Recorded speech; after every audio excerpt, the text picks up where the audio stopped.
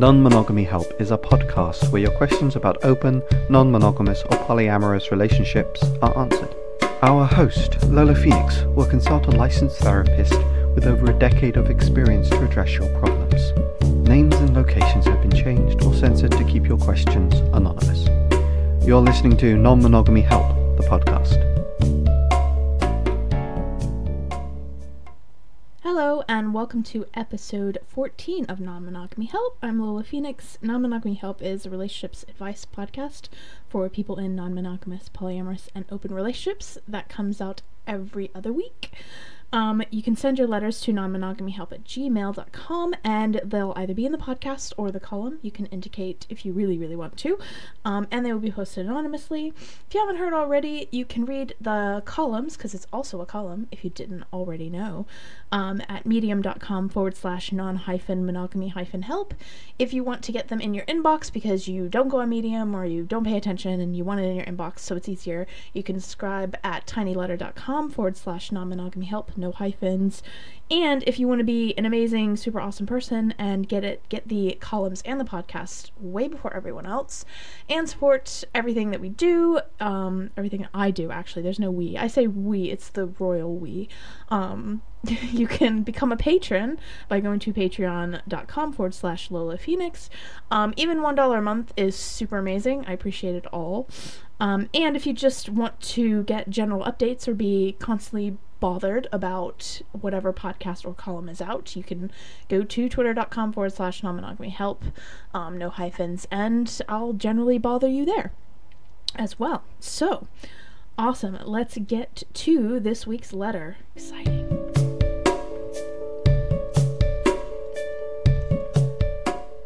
I was basically Googling all night long with anxiety and insomnia with my son and partner in bed soundly sleeping next to me. My partner basically told me, not for the first time, that he desires to have sexual relations with other women. Actually, he said that he wants to get to know other people and he sees sex as a way to do this. He basically wants to explore. Here's some background on our story. We met on an online dating site about 4 years ago. He approached me. I had set age interest in a range he was not in, so he did not come up on my feed of potential candidates, but I came up on his. I was looking for someone between 35 to 45. He was 26 at the time, and I was 39. I had set my age range this way because my previous relationship was with a younger man, and it didn't really end well, so I was not looking to repeat this experience. However, when he contacted me, he was intelligent and piqued my curiosity. We agreed to meet a week or so later, and on the first date, I honestly wasn't really interested in pursuing the relationship, but in the end, it convinced me otherwise, because we did continue to see each other. We ended up having a great sexual connection and continued to see each other over the course of 6 months until I got pregnant. I always wanted to have a child, but it was never the right moment or the right person. I had never gotten pregnant before and honestly wasn't sure I was fertile. We had spoken about this over the course of the 6 months together, and perhaps you could even go so far as to say that we unconsciously tempted fate on purpose. Early on, he expressed his desire to explore his sexuality coming from a conservative, religious, and sexually repressive background, and it triggered me then, but I kept telling myself that where we were living was momentary and would not last because of age difference. However, I got pregnant and this ended up changing everything. Except, as was confirmed last night, his desire to explore sexuality is very much alive in him. He has mentioned it to me a few times over the past 4 years, but usually when we are having a disagreement or difficulty communicating. He is a man of few words, and generally does not appear comfortable talking about his feelings, either because he is not in contact with them, and he has trouble identifying them, or because it is too difficult, but I suspect it is more the first point. I must say that he is a great father, and his son loves him very much. He is also a great provider for us as a family. As a partner, it is not easy to communicate with him, though, and I believe that this is our main challenge, although it is getting better. He is also a major introvert, and I'm on the other end of the spectrum. I'm a highly social person with high sensitivity and desire to connect and communicate. As I'm sure you have already deduced, I am not comfortable with his need to explore. However, I'm trying to be as respectful and as honest at the same time as digesting the difficult feelings it is bringing up in me. Another important detail to mention is that when I announced I was pregnant initially, neither of us really knew what we were going to do as a couple, or if we would even remain one, but we both knew that we wanted to be a parent to our baby. He had already planned to leave the city and had a set date. I did not want to stand in his way. I think we both agreed that we needed time to figure things out as well, so technically we were still together. However, I suspected that he would be perhaps meeting other women while away, but never asked. He came back as planned 2 months later, and we were happy to find each other. He moved into my place, and we focused on the arrival of our baby. It was only several months later, after giving birth, that we spoke about what happened while he was away for those 2 months, and I discovered that he had in fact been involved in 3 separate one-night stands. He told me that they didn't fulfill him, and he was happy to find me again. The news didn't surprise me, but it saddened me, especially thinking back to the fact I was carrying his baby at the time, even if I rationalized that he was young, lacked experiences, and that we really didn't know what we wanted when he left in the first place. However, last night's honesty session has visibly rattled me. I am not a sufferer of insomnia, and the fact that I wasn't able to sleep at all just reveals how much I am shaken. It has really brought up all kinds of feelings. Some I can identify, some I am still struggling to identify. Fear of our life being together being destroyed, fear of losing him, frustration that he needs this, anger, sadness, fear that if he chooses to stay he will resent me, fear that if he leaves the life we have built will no longer exist. He just woke up to go to work and saw me standing in the kitchen, and I just admitted that I hadn't slept all night because of this. With tears running down my cheeks, he hugged me hard and said he loved me, and I said I am afraid that we're going to destroy our life together. He promised me it wouldn't, but can he make this promise? I don't know. I also told him that I think we need to see a couples therapist for help. I sincerely hope he agrees. In the past, he has told me he doesn't agree with the idea of therapy, but I have a feeling he sees that we need help sorting through this complicated issue. And then the letter writer also added this bit. I also forgot to mention that after the birth of our baby, we had a sexual dry spell, which didn't alarm either of us, but that we actually still have a good and healthy sexual relationship. We're still attracted to each other. The only issue is making time with our toddler. We manage this by sending him to his grandparents on a fairly regular basis, which he loves, and it gives us a whole weekend to reconnect. He said something to me that I don't understand.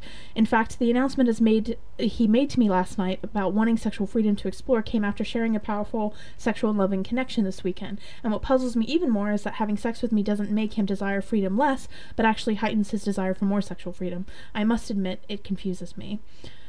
Yeah.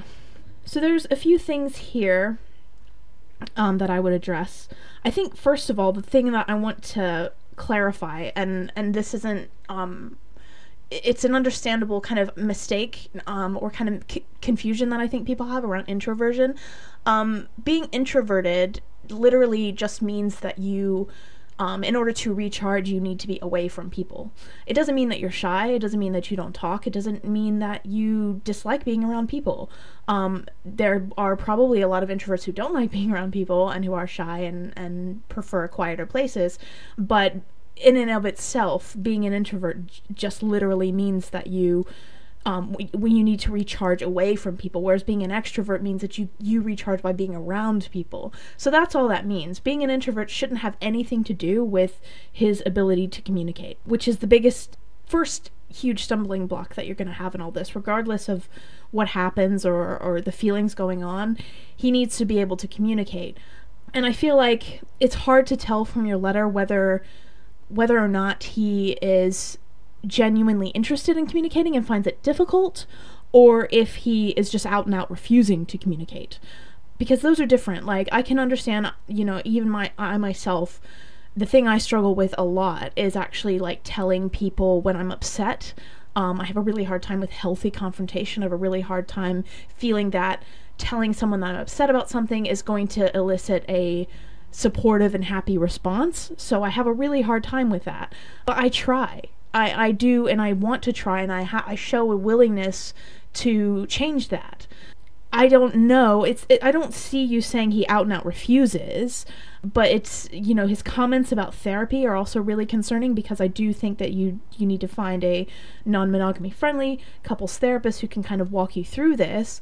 But you cannot, there's so much effort you're putting into this. You're psychoanalyzing him as, why is he having such a hard time communicating? I think, da da da da. And it's not to say that's a bad thing about you, but it's like you're putting all this effort in to understand him. And what's going on inside his mind? Is he putting that same effort into understanding you? And I mean, maybe he is, and he's just not communicating that, but we can't read minds, so he's gonna have to learn how to communicate, especially if he wants to do non-monogamy. It's not to say that monogamous people don't need to communicate, because they do. It's important in any kind of relationship, but I think that when you're tackling a lot of tricky feelings, it's unless there are also situations in monogamy that I think can be tricky, such as having a child. Any major life change is a huge thing, and you need to be able to communicate. So I think that's like the first thing that kind of has to be tackled and has to be dealt with. Like, definitely pursue the therapist option, because I do think you need to like have some space to talk to each other. And I've been in situations in relationships where I've been with people who were people of few words, and who didn't communicate, and then when we went to therapy, they did open up a bit, and that was somewhat helpful. But another big thing that's really important is he needs to be willing to do therapy just as much as you. Like, it's so hard, and I see so many situations where like there are clear and obvious problems, not just with communication but with everything else. Like, he needs to be as willing to go to therapy and find a better way to communicate with you as he is about exploring his sexuality. Like, the enthusiasm on those two things needs to be equal. If they're not equal, then you're gonna get frustrated. I would get frustrated. Like, if I've been in situations, like I said, where somebody was great communicating in couples therapy, but didn't have enough enthusiasm to continue the therapy, and I was going to be the one who pushed them into therapy constantly. And it's really, really sucky. Like, you cannot fix everything. And you also, like, any situation where you are shoving someone into therapy, is just not going to help, because therapy only works if somebody really wants it, is willing to work at it. Like any job, it works better when people want to do it. I mean, I guess I shouldn't compare it to a job, but it's not going to work if you're dragging him along, basically. So he needs to step up, and you need to like pay attention to that and not excuse his behavior. Like, you're excusing his behavior a tiny bit, like, oh, he's young and and yeah, like, there are certain situations in our lives, like, growing up in a repressive family, not getting a lot of experience, and then, being younger than you, that are gonna make you have different feelings about things, and that's fine. But him being younger should not stop or curb his enthusiasm for fixing the problems in your relationship. And if he doesn't have any enthusiasm to fix those problems and has more enthusiasm to just do whatever sexual thing he wants to do, that's where you're going to run into an issue. The second thing that I really want you to think about is, and this is kind of like, so much polyamory advice out there will tell you, like, all these fears you're talking about. I'm afraid of our life being destroyed. I'm afraid of losing him. I'm frustrated. I'm afraid that if he stays and he doesn't do this, he'll resent me. And I'm afraid that, so much polyamory advice, like, responds to that by saying, get assurance from your partner. And I do think assurance helps in some instances, but I also think embracing your worst fears helps. Think about, face those fears. What would happen if you broke up? What would happen if you did lose him? I know it sucks and it's really sad to think about, but like, there might be a situation where that could happen. And I think that thinking about it, not, panicky and emotiony, is sort of like, oh, well, now I'm just going to put myself, because I do this to myself as well. I'm like, okay, well, now let me emotionally feel like what it would be like to lose my partner. Let me experience those emotions, because somehow that's going to harden me for when it really happens. Don't do that. But just think about the physical realities of that. I think it's always good in situations where you feel like your relationship status is precarious, especially if you have children to think about. It's just to have a thought exercise of, okay, if this did happen, what would I do? What would I do physically? What would my life look like? I mean, you say he is a good parent, and you both are interested in parenting your child, and you're both good parents. So I wouldn't necessarily think that everything's going to be catastrophic. And as long as you both show up and continue to show up as parents, in my experience, I'm not a parent, but I am a child of people who did show up and didn't show up. Many more didn't than did, but I can tell you what it's like to like have an adult say, oh, I'm going to be part of your life, and then fuck off. It sucks. So as long as you both are willing to show up, that part is kind of secure. But other stuff might change, and things change. Like, the only thing constant is change. So I've kind of found a good way to counteract my anxiety sometimes is to be really like thoughtful about, okay, what if this does happen? And what am I going to do? What are the plans? Because they might happen. You don't know. And it doesn't help to sort of go, oh, it won't happen, it won't happen, it won't happen. Even just having that thought exercise helps. I think two things are kind of sticking out in terms of, like, other than his willingness to communicate. If he is willing to communicate, if he is being enthusiastic about it, there are kind of two things that I think that you need to think about after that. First thing is time management, and like you already kind of mentioned this, like planning time around your child is really, really important. He needs to think about, and you need to think about, if you do go ahead with this and you do open up your relationship and he does have this freedom, what does that mean in a real time physical sense? Because I do think like some of your fears and your anxieties are coming from a really understandable place of like, because you don't know what this means. Like opening up your relationship, what does that look like? If you've never thought about it and you've never thought, okay, that means that every Friday, you know, he's allowed, the evening is his, he can do whatever he like, that's a free day. You know, if you've never really thought and planned around it, then literally, you know, your brain has nothing to go on. So of course it's freaking out, because you're basically saying everything's going to change, but I have no idea how it's going to change. You know, so of course you're scared. I mean, I would sort of liken this to someone, you know, you're going to adopt a pet at a pet store, but you have no idea what kind of pet it is. So how do you prepare? You would be understandably kind of rattled, and this is a little bit worse because it deals with some of your like deep-seated fears and, you know, all the things that society has told you about, like, you know, if someone loves you, they should love only you and all this kinds of stuff. So it's even more complicated. So I think that if you both sit down, maybe separately, maybe together, maybe with the therapist, or just have a think about what does this actually mean in real terms? What does he want in real terms? Is it, you know, think about your sexual health boundaries, think about, because, you know, your child comes first and should always come first. Like, I always think that regardless of what style of relationship anyone's in a relationship or out of a relationship, if they have a child, that child is dependent on them, that child has to come first.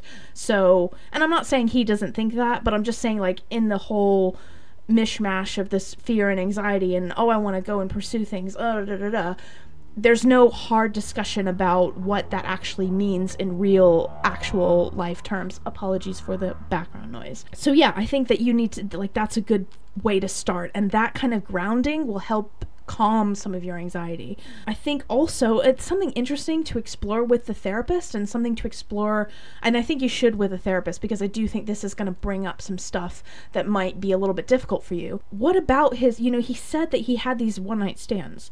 So what about his previous experiences didn't quote-unquote satisfy him? And why is he convinced that it'll be different now? And I think that's really interesting. Like what you said about, you know, being confused that having sex with you, or having good sexual experiences with you didn't automatically make him not want to do it with anybody else. It makes sense to me on a logical level. Like, I don't really operate that way because I'm kind of more on the asexual spectrum. But I understand that, because you sort of have been maybe romantically in that kind of situation where you're just sort of like, oh, I'm like really, really happy in this. I kind of want this really awesome connection with other people. I want to know what it's like with other people when it's this deep.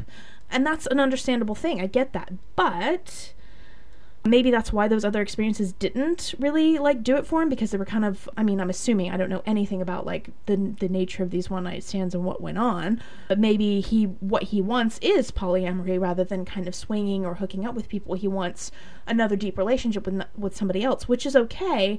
But I think for you to, not only for you to decide if this is really for you, but I think if in order to like calm your anxiety, deciding what that really means physically. You know, what is your life going to look like? What is his ideal situation? And what is your ideal situation? I mean, you know, your ideal situation may be monogamy, and that's kind of like where you may have to, if you want to stay with him and in a romantic relationship with him, that's where you may have to think about compromising in some way if you want to. But if he presents you with this idea of like, okay, you know, I want to spend every other weekend with someone else, or, you know, like, what does it look like? Because there's so many different ways to do polyamory. There's hierarchical, non-hierarchical. I mean, I'm gonna like input my own little opinion here, and that is, if you have a child, I think things should be hierarchical in that the child always comes first, but there are different ways that people do things, and I think it's really, really important to understand what that looks like for him, to make sure as well that you're not stuck with the vast majority of the child care is another big thing. That would not be fair, and that should not be fucking happening. A bit passionate about that. You're really gonna have to reiterate that, because it's not gonna be really cool if you're like stuck with the kid all the time. Like, even if you don't have another partner, you can have time to yourself. Maybe he can watch the kid and you can go out and you can have, you know, meet up with your friends. Like, not everything has to be replaced with a partner type of bond. If you're not really interested in other romantic relationships, do some stuff with your friends, spend some time with yourself, but make sure you get that equalness too. Like, don't equalness, look at me Italian, don't sacrifice that, because that's going to create some serious resentment. I think if you're, I mean, it creates resentment in people's lives who aren't dating other people when they're stuck with the vast majority of the child care. There's certain times when you may not be able to prevent that if you're breastfeeding and all that kind of stuff, but make sure to get that in. And I think that you really need to think about, is this really what you want? And you may not be able to answer that question, but I think what's helpful to think about is, what are the benefits for you? Are you interested in another romantic relationship with a person? Are you interested in more sexual experiences? Are you interested in spending more time doing your own thing? Like, I really don't actually like dating. I really hate it. So when my domestic partner is like out with other people, I do stuff on my own. Like, I do my own thing, and I like it. I like being on my own. It's not a bad thing. It's nice time for myself. Is that something you like? Like, can you go to a hobby group? Like, there's all kinds of stuff you can do with that free time. So think about that. Like, can you see this as an option for you? Is there something you can get out of this situation? Because what you don't want to end up with is agreeing to this because you're kind of in love with this person and you just go along with it because you don't want the relationship to end, but you're getting nothing out of it. He's going out and having all these new experiences. It's really difficult for you to deal with, and because it's difficult, because it's new and because it's different, and it deals with all those emotions of not feeling good enough and all this kinds of stuff, you don't really have anything to balance it with if you don't have a benefit to you. Like, I've experienced, tons of shit where I felt like, oh my god, I feel, my partner is interested in this other person, I feel inadequate, but then I kind of get to remind myself, like, okay, yes, but you chose this for this reason. And that's why. That's the benefit it brings to your life. I think if you have no benefit, you're really, really going to struggle, because you're just going to be like, why am I doing this? And why are you doing this if you don't see any benefit of it? And another thing too is, like, biggest kind of self-perpetuating or what is it? What is the word I'm thinking about? Sabotage. The biggest sabotage I think that people do to themselves when they're trying non-monogamy is thinking that anxiety and fear is a sign that they can't do it. You're going to experience anxiety and fear, especially like the first night. If you decide to go with this and you're like, I'm gonna try it, the first night he spends with someone else is gonna suck, and just expect that. Like, don't think, oh, I'm gonna run a bubble bath and it might not. I would just expect it to suck. Because I do think that sometimes people think, I'm experiencing so much fear and worry, is it mean I'm not fit for it, or I'm not up to the task because of polyamory is some kind of weird emotional obstacle course. And it's not. It's just that you're doing something new, which your brain, like, all your life you've been told, probably, I'm guessing, I could be wrong, that you've been told that the way that people show that they love someone is by only being with them. And that's the only way, and that's a sign of love, and being with other people is a sign that they're not interested in you. So you've got all of this stuff in your head that's telling you that this is bad. It's not just going to go away just because you decided to do something different. When you try something new, you're scared. You're going to be scared. Sometimes I think you have to go through, the only way out is through. And the only way to deal with it is to experience anxiety, come out of the other end, see that you survived. It's so much better. Like, when my domestic partner, like, he spends nights out, I'm fine. Like, I don't even, as long as I know, as long as it's not a, like, big shock or surprise, and that has more to do with, like, me being on the autistic spectrum than anything.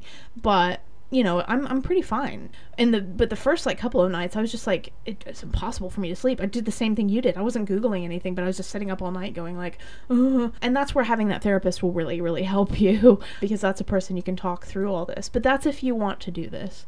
But I'm just saying that as a preemptive thing, because I do think when people start off, especially if they read a lot of what is in the mainstream now with non-monogamy and polyamory advice, they're going to think, oh, just you're just a special star, and that's why that your partner is with you, because you no one else is like you, and they love you for you. And I think that's very nice. It's very, very nice. It's nice on a plaque with some flowers, and maybe with some mood music and, like, oh, in the background. It's not very applicable to people in real life who have other little voice in their head that goes, you suck, and you're the worst, and you're the evilest, horriblest person ever, and you're gonna die alone in a ditch. That counteracts all of that, like, nice stuff and makes it really, really hard. And that's kind of the thing that people don't really talk about, because I've mentioned this before in articles, there's a bit of a like crab bucket mentality, because every time a polyamorous relationship doesn't work out, all the society around them will be like, well, this is a polyamorous open relationship and those relationships don't work. So there's like all this pressure on, you know, people in non-monogamous relationships to put up this good front and to sort of say, no, it does last and it is valid and it is da-da-da. Especially people who really want to fit that kind of assimilatory quote-unquote norm, the people who want to assimilate into the mainstream. They're going to want to put up this PR front of like, no, yes, we have jealousy, we dealt with it, it's done, it's fine, we put it away, we packed it away, it's dealt with, and nobody has it anymore, we're all fine, all smiles, no one has any problems here. And I get why people do that, but on the other hand, I do think that people have struggles, and it's okay to talk about. I don't want you to dive headfirst, especially with the Googling, and read all this stuff, and then try it out and experience these torrent of serious, like, scary emotions and then think that there's something wrong with you, because there really isn't. You're trying something new, you're going to be scared. So yeah, that's my advice to sum up. 1, introversion doesn't mean that you're not communicating. Like, it just means that you like to be alone to recharge. That you need to establish, I don't know from your letter, maybe you know, but you didn't mention it, whether he is refusing to communicate or he is struggling to communicate. And that can be measured by his enthusiasm. He needs to be as enthusiastic about going out and trying all new things sexually as he is about fixing and addressing the issues. It sounds like he's quite good. Like, he's hugged you, he seems supportive, but I want to stress that there needs to be some equal enthusiasm there. He needs to, like, be super enthused about that. Think about, not panic about, it's easier said than done, I know. Think about some of those, your contingency plans, your plan Bs. Just think about them rationally. I say this as if it's simple. But, think about what are you going to physically do if this doesn't work out? Because I think that does help ground you a tiny bit. If you do decide to do this, having talks with him about time management and what's going to go on equally can ground you. Because once you put things in a more physical, real sense, it can help you just be a little bit more calmer, because right now everything's just sort of like, I want to try sleeping with other women. What does that mean for you? What does it mean? Right now you have no idea. So yeah, once you sort out the communication thing, is he going to do therapy? If he doesn't, I don't predict good things if he doesn't want to go to therapy and he doesn't want to communicate. And I think that you might need to think about that plan B a little bit more if that's the case. If he does, you need to think about time management. How is this going to physically work? What is his ideal non-monogamous situation? And how does that mix with you having a child who needs to be the primary focus and the most important thing in both of your lives, which I think that your child is, but I'm just sort of reiterating that. And then again, I think it's worth explore these with a therapist, because I think that right now exploring them just on your own might get a little bit difficult with feelings. But I think, what about his previous experiences didn't satisfy him? What different things is he looking for now? I think that would just be interesting to know, because that as well I think will fit into, if he hasn't thought about his ideal situation, then it'll kind of spur on what that ideal situation is. Is he going for more one-night stands, or is he looking for more of a relationship? Does he know? But working that through the therapist is really, really helpful. And last but not least, think about yourself. Not least at all. What do you want out of this? What are the benefits? And so sorry about the siren noise. Even if you don't have any desire to pursue another romantic relationship, what is the benefit that you get out of the situation? Because there might be a benefit. Even if you're not that interested in dating other people, there might still be benefits, and it's worth thinking about that. And then yeah, last but not least as well, don't think that there's something wrong with you if you do try this and you get all sorts of huge scary feels. That doesn't mean that there's anything wrong with you. It doesn't mean you're not ready. It doesn't mean, you're not this weird emotional gladiator that articles make you think that you have to be in order to do polyamory. People get scared. Another thing to add about that is that even if you're quote unquote seasoned, sometimes when you're having a bad time or things are really, really stressful, you can still kind of have a big anxiety reaction because everything else is kind of putting pressure on you. All life's major stressors, like moving, having a new kid. I mean, you already know what having one kid is like, so imagine, you're in that situation. Sometimes you'll be in a good situation, and so that news would be okay. Sometimes not so great, the news will be different. So don't think that there's anything wrong with you if you're afraid or if you feel fear. It's very, very normal to have these fears, and that doesn't mean that there's anything wrong with you. You can't do it. Yeah, so that's basically my advice, and I really, really hope it helps, and best of luck.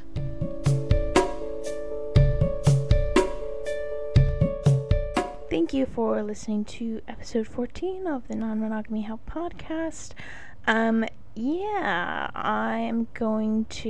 thing I'm going to do is, if you don't already know, if you become a patron of the podcast, then and you donate $5 or more, it's dollars for some reason, and it doesn't let you do other currencies, but if you put in your information, it somehow all works out in a way that I'm not aware of. If you donate $5 or more a month, then I read your name at the end of the podcast. So I'm going to do that for the $5 patrons now. Thank you so much to Laura Boylan, Chris Albery-Jones, Lena Frenzy, and James Wartell. Those are the current $5 patrons. At the time of recording, if you have donated $5 or more since before this was recorded, then you will be in the next podcast. Exciting. So yes, if you would like to support the podcast and the columns, please become a patron. You can go to patreon.com/Lola Phoenix. And yeah, even $1 a month is super awesome, and you get all of the columns and the podcasts a few days early before everyone else does. And there's other fiction bits that I write that you also get. So yeah, please send your letters, if you have any of them, to nonmonogamyhelp@gmail.com, and they'll be in the podcast or the column anonymously. And of course, if you want to read the columns, you can go to medium.com/ you can go to nonmonogamyhelp.com and it will send you to the Medium column. So I don't have to talk about hyphens all the time, which is exciting. You can get the newsletter at tinyletter.com/nonmonogamyhelp, and that will send you the columns and the podcasts 2 days before they go live. And you can follow us on Twitter at twitter.com/nonmonogamyhelp. Right, thank you so much for listening, and I'll see you in a week after next. Yes.